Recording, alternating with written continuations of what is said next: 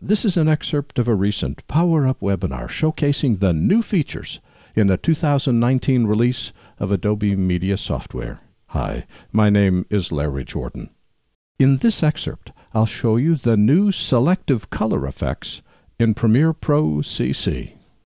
And one of the key new features is improved color grading. Now, what Adobe has done is they've changed the way that we can do secondary color correction. Secondary color correction means that we're changing a piece of the frame, but we're not changing the entire frame. And they've done it in the Lumetri color panel here by adding hue saturation curves. Now, these are the new curves. It maps hue to saturation, hue to hue, hue to luma, luma to saturation, and saturation to saturation. And I can see already you're looking at this and saying, this makes absolutely no sense. So let me give you an example.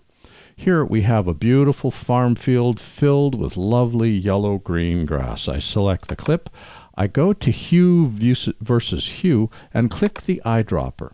And I now click the color that I want to modify. I'm going to change the color of this green grass and make it look like we're looking at a wheat field. It now sets up boundaries. This represents the range of colors that I clicked on. Grab the center dot and just simply drag up. And I've now changed that, whoops, centered up a little bit better. There we go. I've now changed that green grass to wheat. This is before, and this is after. Is that not cool? Now, this is still video. The wheat still moves, but we've changed it, which I think is just a lovely addition to being able to manipulate. Now, clearly, for some things like documentaries, you wouldn't want to do this, but for commercials, you can now have perfectly colored grass, perfectly colored sky, except my sky is kind of bland. Let's go back to this clip, make sure it's selected. This time I'm going to change hue versus saturation. Click the eyedropper tool. That's how you sample the color. Let's click a piece of blue sky right about there. Notice it selects the blue. And let's just raise the saturation for that blue sky. We'll make a big peak of it here, right about there, because I'm going to have the sky be bluer. If I turn it off, it's not, I mean, there's not a whole lot of blue there, to be quite truthful, but that which the blue that is there is bluer. And again, we take the grass and we've made it wheat colored.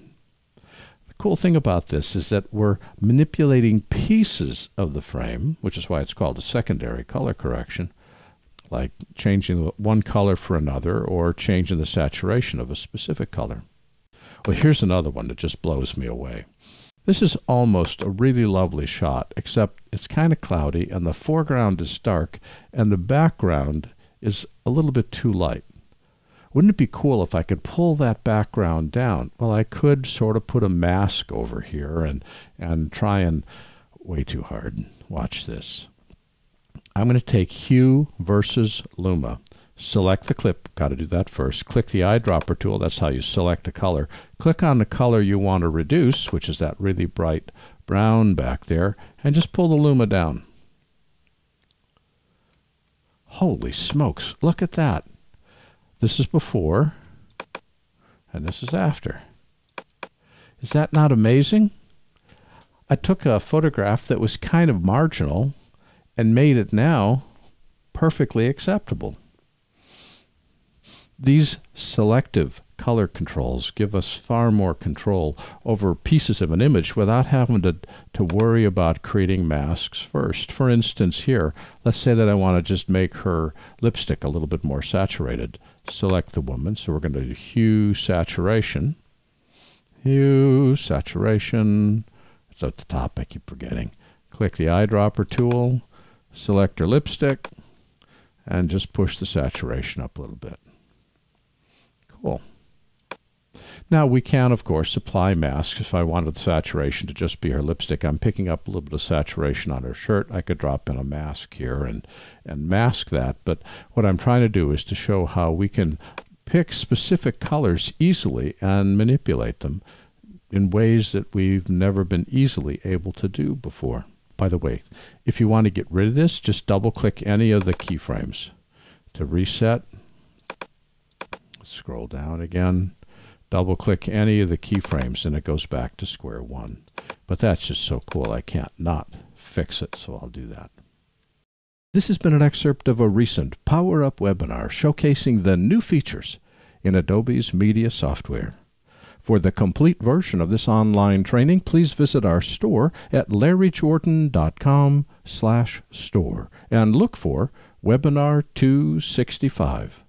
By the way, when you need to stretch your training dollars, membership in our video training library saves you money and time. You can access all our videos for a low monthly price of only $19.99. That's more than 1,900 movies, hundreds of hours, on a wide variety of subjects. Plus, premium members can download practice media and projects. Our training covers Apple and Adobe software. We update it multiple times each month. And for more information, visit larryjordan.com/membership. And thanks